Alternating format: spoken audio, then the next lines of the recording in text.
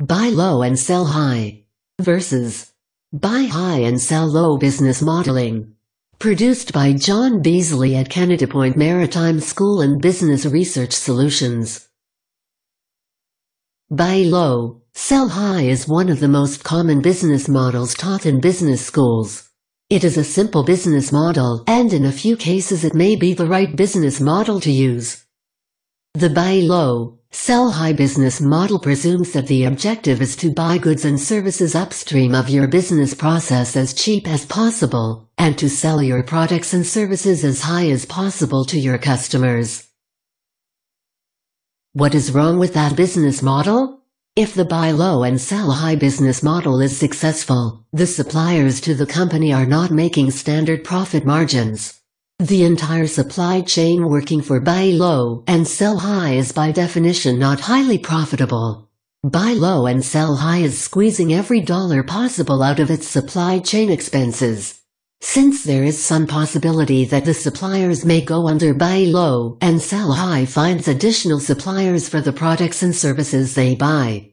This move by buy low and sell high to protect their supply chain sources increases the probability that their upstream suppliers will not be profitable. Downstream in the supply chain, buy low and sell high is selling their products for as much money as possible. This leaves many potential customers either unable or unwilling to pay for their products. Many of their current customers, using the same logic that buy low, sell high uses, are looking for lower cost sources for the products and services that buy low and sell high provides. The buy low and sell high strategy invites additional competition into the market. What we see is that buy low and sell high has created vulnerability and instability in the supply chain upstream of their company. If there is any disruption in production, their suppliers may not have the resources to weather a downturn in the market. Buy low and sell high has also limited demand for their products and services by pricing them as high as possible. Their business strategy is to price their products so as not to satisfy the demand for their products and services. An additional problem with buy low and sell high is that by using their customers as their profit center, they are collecting their profit at the end of their business process or business cycle. Buy low and sell high, by waiting to receive a profit at the end of the business process, has introduced a number of additional financial factors into their business. Common considerations are the current risk-free rate of return, the current inflation rate, and the risk or odds that the business venture will not pay off as expected. These financial considerations are used to discount the value of the income stream to a current dollar value or constant dollar value. Those factors currently add up as follows. If the inflation rate is the amount charged by the Federal Reserve to issue the money supply, 5%, and the business venture has a 95% probability of success, or a 5% risk, and T-bills are paying 1%, then the discount rate to buy low, sell high's income stream should be 11% annually, or 0.92% monthly. Anytime a company uses the supply chain driver, the demand item, as the profit center, it is highly unlikely that the business can maximize profit on their supply chain. Their very act of using the demand item as the profit center minimizes the potential for sales growth. They are constricting the supply chain by using the demand item as a profit center. Consider using the entire process as the profit center and not the demand item. These are some of the more obvious issues facing a company using a buy low and sell high business model. Let's look at some examples of the buy low and sell high industry business models. The airline industry, the hotel industry, and the restaurant industry. Then we will look at other business model options. The original airline business model was a buy low and sell high business model. The airlines kept their planes in service for 30 or more years. They rented engines rather than buying new engines. They even rented airplanes on a short-term basis in an effort to keep their operating costs as low as possible. They charged as much as possible, offering first-class seating, business class seating, and tourist class seating. They were destroying the aircraft industry by avoiding buying new aircraft. Every effort was made to minimize expenses and maximize income, which hurt the supply chain. Then a new business model emerged. It could be called buy high and sell low. The function of this business model is to feed the supply chain rather than starve the supply chain. Equity funds used investor funds to buy stocks in many of the companies involved in the supply chain that was being developed. The investors in an airline, such as JetBlue or Southwest, would take positions, buy stock, in all the companies that the airline used in their business operations, usually through an equity fund. It is rather like making a wager on black at a roulette table. In this business model, the passenger airline serves as the business driver used to pull products and services into the market. Very little profit is taken on the supply chain driver, which is passenger airline tickets. The profit is taken in developing and pulling products into the market. For example, the airline JetBlue set a goal of buying one new Airbus 300 every 3 months. Their business partners were companies that provided products and services to JetBlue, such as airplanes, jet fuel, tires, blue chips, DD Coffee, etc. JetBlue charges whatever airfare is required to fill up the airplanes and cover their operating expenses. JetBlue makes a 3% return on investment. The function of JetBlue is to pull products into the supply chain. JetBlue is a supply chain feeder and not strictly speaking a profit center. The profit in this airline business model is being taken upstream of the passenger service, notably in deliveries of new Airbus 300 S. The airline's supply chain, all the products and services that an airline consumes, is worth vastly more than the profit the airline can hope to generate. JetBlue, for example, gives up about 5% to 7% profit in order to build and drive their supply chain. This buy high and sell low strategy feeds the supply chain and uses the demand item, passenger air travel, to drive the business model. Investors buy into the entire supply chain created by JetBlue rather than only investing in the passenger airline industry. The investors are buying upstream in the supply chain. Not only does buy high and sell low feed the company's supply chain, it also makes it very difficult for a company using a buy low and sell high business model to compete. These companies are competing for market share, but also their business models are competing against one another. The business models are at odds with one another. Each business model is designed with the intention of attracting investment capital and customer market share. Perhaps most importantly, look at when and where the majority of the profit is being taken in the buy high, sell low business model.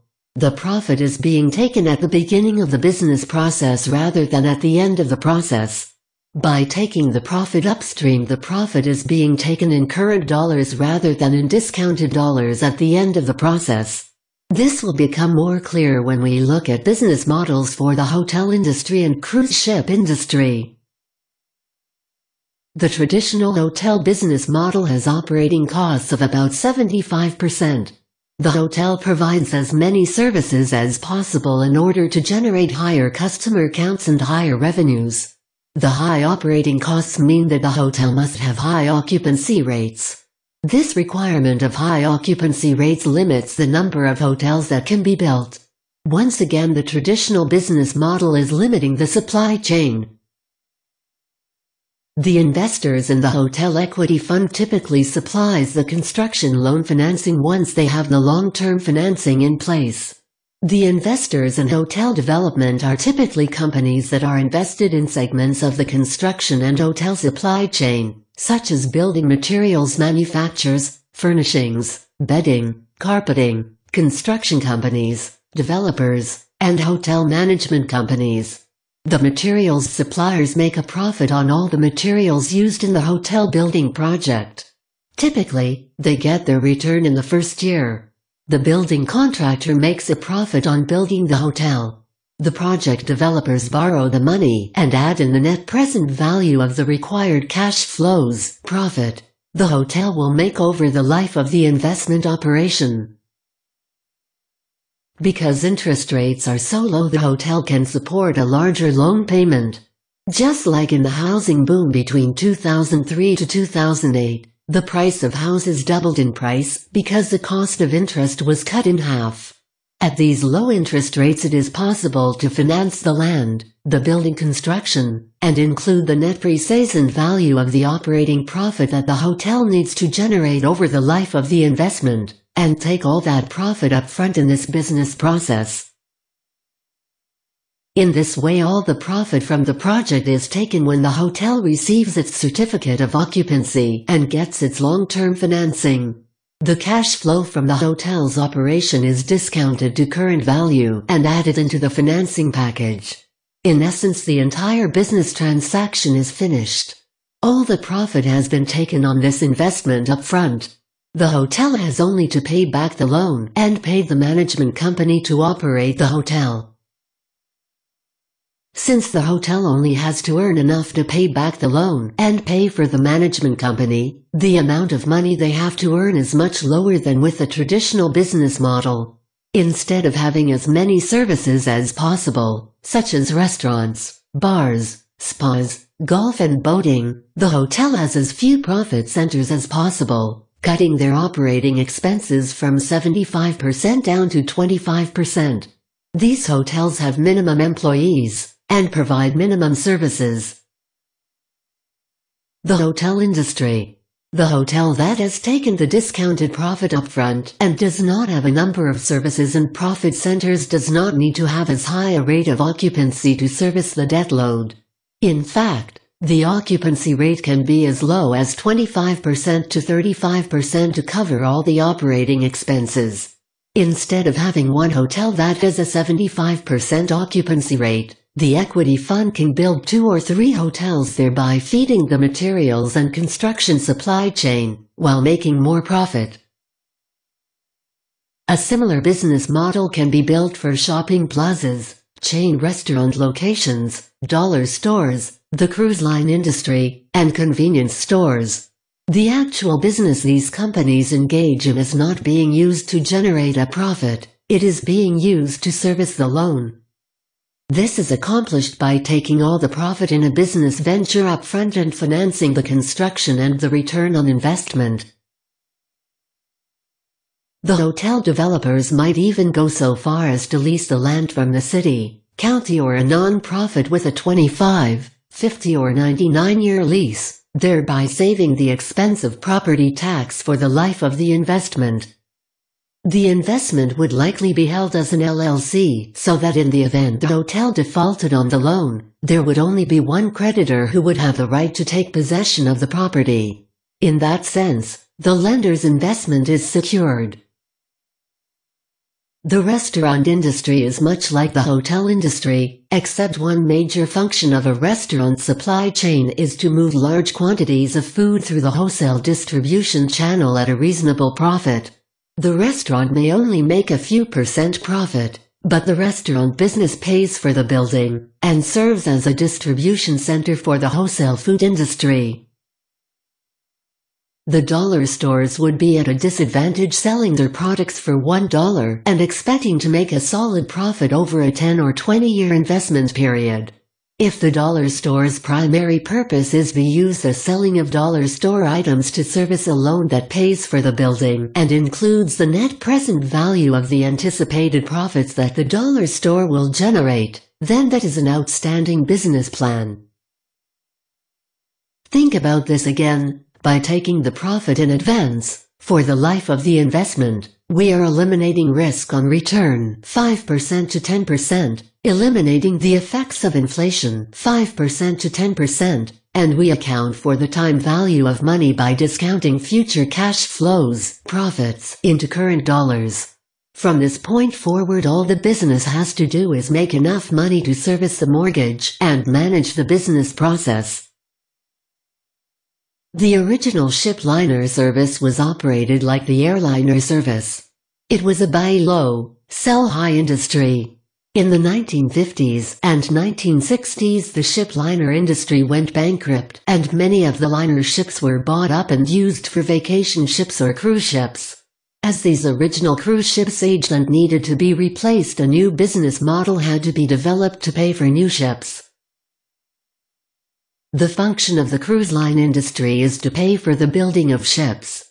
In the process the steel industry benefits, the diesel or bunker industry benefits, and the food industry benefits.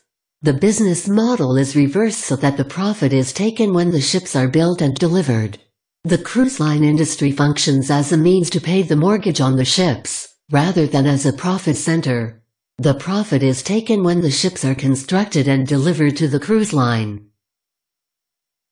It should be understood that a profit can be taken at any point in the supply chain. Ideally, the profit should be taken at the point where it maximizes profit in the entire supply chain. The earlier the profit is taken in the supply chain, the less profit that needs to be taken. It is an axiom that it is difficult, if not impossible, to take a profit on the supply chain driver, the demand item, and to maximize profit on the supply chain. Buy high and sell low is basically the same financial model as the one used by the Federal Reserve banking system. The profit is borrowed into existence and then paid off. This business model has been operational in the USA at least since 1913. One can argue that Henry Ford used this feeding the supply chain business model in the development of Ford Motor Company. Consider reading his two books.